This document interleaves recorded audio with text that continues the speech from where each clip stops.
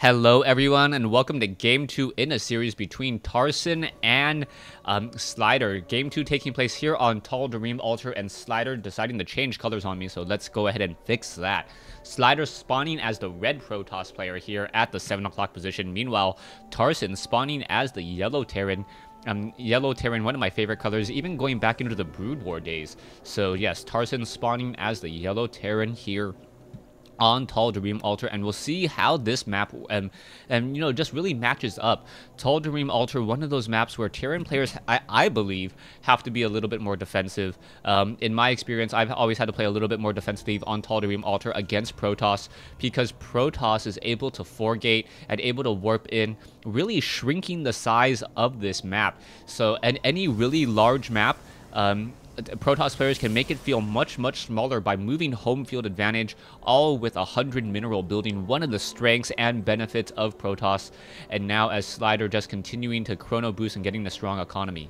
Meanwhile, back over here, Tarson should be setting up that racks in just a moment. It doesn't look like he's going to go for a wall off at all, deciding to build the barracks inside his base, and may try to do another Reaper expansion. Reaper expansion did work out well for him on Terminus Ray, so we'll see if he can repeat his success here on Tal'Darim Altar. We are getting an assimilator and that gateway, as I mentioned earlier, so pretty much standard builds. No one really trying to change it up just quite yet. Slider thinking to himself that he just needs to be perhaps a little bit more careful with those ghosts. He had observers out, perhaps getting one or two High Templars for feedback would be enough in order to shut down all of that play. We'll see if he goes towards the Colossus route, or if he goes towards the Archon route. I don't think I've actually seen Archon Sentry being used, but in theory that would work out very well against Terran, as you are able to feedback Ghost to make sure that the High Templars or the Ghosts don't get an EMP shockwave off onto the sentries, and then you can merge them into Archons, and those Archons deal so much damage towards that bio army. In addition to the Guardian Shield surrounding an Archon, it's very difficult to take down something with 350 hit points if it has 2 armor in the early game. We are getting that one early Zealot out, and maybe followed up by a Stalker, as a Stalker always needed. The Marine now trying to focus down Slider's scouting probe. The probe, however, already doing a quick turnaround. He didn't want to go inside the base. He just wanted to see where Tarson in fact spawned, and now that one Marine is making its way out, not even activating the Xel'Naga Watchtower. The probe not. Command Center coming into play, Reaper coming online as well. We are getting that Sentry next, and I believe the Stalker, no, only a Zealot. So if that Reaper tries to go inside the base, he will find himself very powerful and very strong, just because that Sentry is only currently being trained. And a Reaper can take down a Sentry rather easily, the Reaper dealing 18 damage a second. Meanwhile, the Sentry only dealing 6, so that is the reason why, even though the Sentry does have 60-70% more life, the Reaper now going to jump in along that backside, perhaps take down that scouting as a unit over there. Is it going to jump up the ramp? It needs to do this before anything really happens, and SCV is going to be able to wander around on the inside here. He does see that there's only sentries, and now the Reaper should be coming in. Where is that Reaper? The Reaper coming in from the backside instead.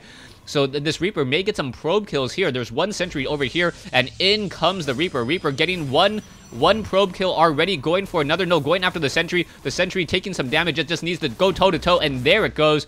That Reaper getting off a huge kill on a sentry early in the game. If you guys don't believe me, think about the total resources that this one Reaper has done or has dealt in damage. 200 resources lost with one Reaper. That is very effective. But oh, a Zealot now coming in to engage the sentry, realizing that, hey, I got a lot more hit points than you. I can dish it out. And the Reaper realizing, hey, I'm low on hit points. I should really, I guess, hide in a bunker until a medevac comes into play. You can see the standard 3 racks play that we saw earlier. He should be researching Stimpack, training up Marines as well, and now just securely trying to establish this expansion.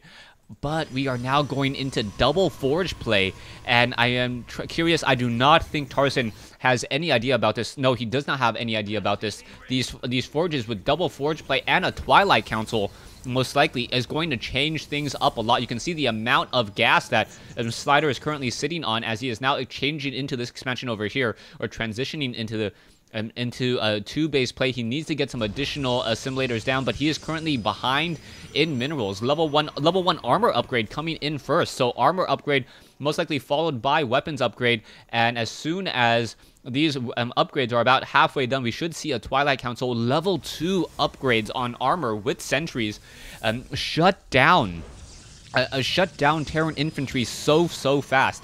Even if you have a ghost off, the sentries can throw up those guardian shields before the EMP shockwave gets down, and then the guardian shield, it lasts 15 seconds, and 15 seconds with an additional +2 armor, increasing the armor from 3 to 5.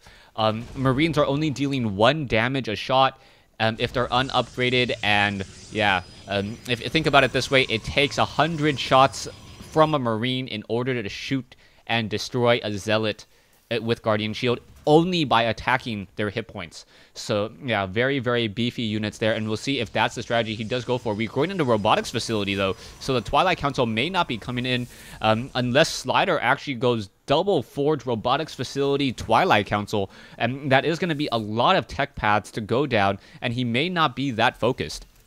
Harvester count 44 probes versus 34 SCVs, as currently Tarson behind and supply locked 54 over 54. Now getting into 64 over 70, but slowing down his SCV production, and that is going to hurt him. You can already see the difference, 48 versus 34 SCVs. Tarson has a lot of work to make up, a lot of ground to make up right now, as we also see Tarson going into a Ghost Academy. A very smart play, as we now are seeing that Twilight Council coming online, the weapons upgrade needing about another 20 seconds or so. So the timing on the Twilight Council was actually perfect. He wasn't chrono boosting the weapons upgrade, so he didn't need to get that Twilight Council nearly as early. Gateways are now warping in as well, or warp gates are upgrading as well, so we are now going into 7 or 6 warp gate play with the robotics facility, a lot of production units, but Tarson now going to try to make a move. So Tarson having a very small window of opportunity there, and now this poor Stalker trying to run away, unable to do so. And this is a very difficult proposition for Slider. Slider only has 7 sentries and needs to be able to get off these force fields. There are Marauders and Marines over here. Stalker is getting some damage there. One poor Marine simply just running a marathon, trying to get inside the base. Pretty much going to see one pylon, and that is it. The Observer now making its way out as well. This force can deal a lot of damage, but it really needs the Ghost as backup. Sentries are sitting over here, 2 sentries over here, and he may try to come around that far side. One Zealot attempting to take down these sets of destructible rocks, and it doesn't look like the level 2 weapons upgrade are being completed at all, instead going for Blink. So it is not going to be the Templar Archives. No, it is going to be the Templar Archives, and we may see feedback. So that is going to be very interesting, to feedback in order to try to shut down those units there. And I swear I did not see this replay already. If he does go into High Templar, and now we are getting that level 2 weapons upgrade that I mentioned earlier.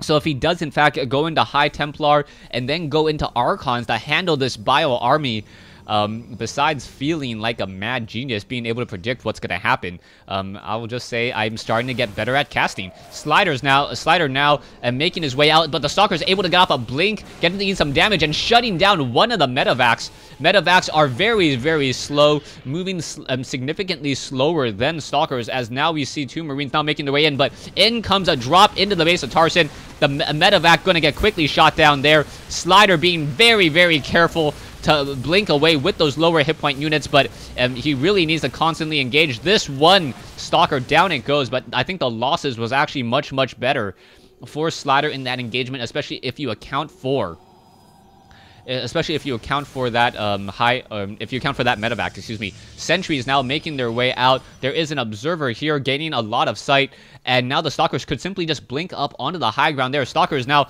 activating the Zonaga Watchtower, not going to be able to catch up to that Marine, even though there was no, no stim pack there. And Vikings being added by Tarson, but Tarson not realizing that it is not going to be Colossus play at all. A Marine shutting down the Nexus there. A Pylon was built as well. That Marine, however, not going to be long for life. Not going to be able to shut down the pylon, as the Zealots will be able to warp in just a moment. Now, orbital command now trying to get in position. The Slider is going to spot this in just a second there, as the Marine is taking some damage. A Zealot should just attack and take that down. But now in come the Stalkers. The Stalkers are now pushing in. Vikings are coming in, and there's the force field.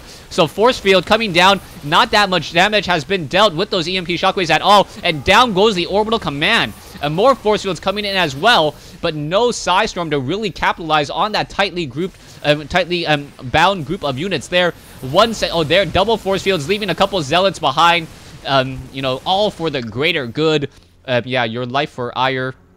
Now returning home. Back over here, this one Nexus about to be completed as the units are continuing to push their way out. We are seeing a lot of Marines. The Marines are upgraded 1-1, getting the 2-2 upgrades now. But we are now going into a 9 gateway production buildings with the robotics facility, Templar archives, and does he have High Templars? Yes, he does have 4 High Templar, and with an observer out, he may be able to get some feedbacks off onto those units. It's going to be very, very critical to see those feedbacks. You can see a scanner sweep there. The Vikings now trying to lead a charge, and oh, EMP Shockwave. Never have all of your units so tightly bound together. And now in come the High Templar. The Ghost may get off another EMP Shockwave. Is it going to? No. Unable to there. As both sides are continuing to battle it out. Where's those Psystorms? There you go. Psystorm, 2 of them coming in. And Tarson having to really think twice if he wants to try to walk up that ramp. His army has seriously been softened up already, sitting at 18 hit points. The Stalkers may be able to pick off more of those units, and now we should be getting off another Psystorm. No Psystorm yet, as the Stalkers are just continuing to pick off more and more of those medevacs. Another medevac getting shot down here, and Tarson now losing a lot of his very, very expensive medevacs. Medevacs, 100 minerals, 100 gas, down to 30 hit points, and was able to escape. So Tarson in a bit of trouble. Observer may get shot down there. No, down to 12 hit points. Stalkers quickly just coming in and just able to shut it down. And now those Ghosts need to go up on EMP Shockwave. No EMP Shockwave. Psystorm coming in. SCVs just coming into the slaughter there. Sentries perhaps going to another Psystorm coming in. And wow, beautifully done. Archons are now merging into play. And those Archons, which will be upgraded to no shield upgrades, unfortunately, are going to be able to deal so much damage. Range of 3. You can see how much damage that Archon is dealing. 43 damage with slight splash. And yeah, I believe Tarson will be forced to say GG in just a moment. And there you go. So Tarson losing game 2 in the series, tying this series up. Thanks for watching. Thanks for listening. I hope you guys enjoyed this 1v1 replay and game 2 in the series between Tarson and Slider.